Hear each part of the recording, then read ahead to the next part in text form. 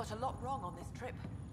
But they were right about Pathfinders. Arc Hyperion, departed Milky Way 2185, arrived Andromeda 2819. Current status recorded as Meridian. Well, narrator guy's getting work. Please select a topic.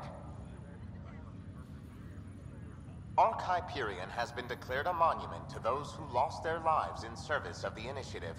Special mention, Captain Nozomi Dunn.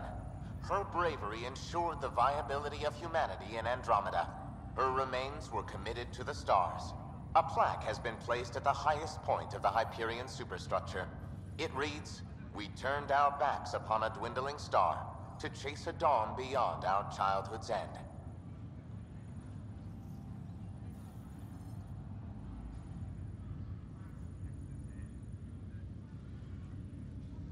The Hyperion was shepherded to its resting place by a coalition of allies who stood as one against the Ket Archon. Pathfinder Sara Ryder spearheaded the defense and remains assigned to Arc Hyperion despite its reclassification.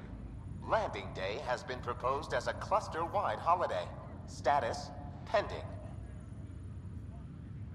While decommissioned as a vessel, the superstructure silhouette of Arc Hyperion will be maintained in perpetuity. All internal structures are being adapted for sleeper deployment and future industrial and residential development. These internal structures have been designated as Port Meridian.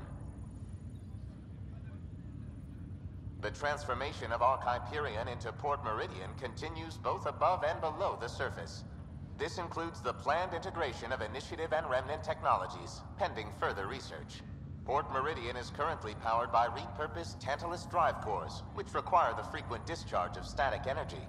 This causes a unique visual phenomenon during Meridian's night cycle that has been dubbed Aurora Meridiani.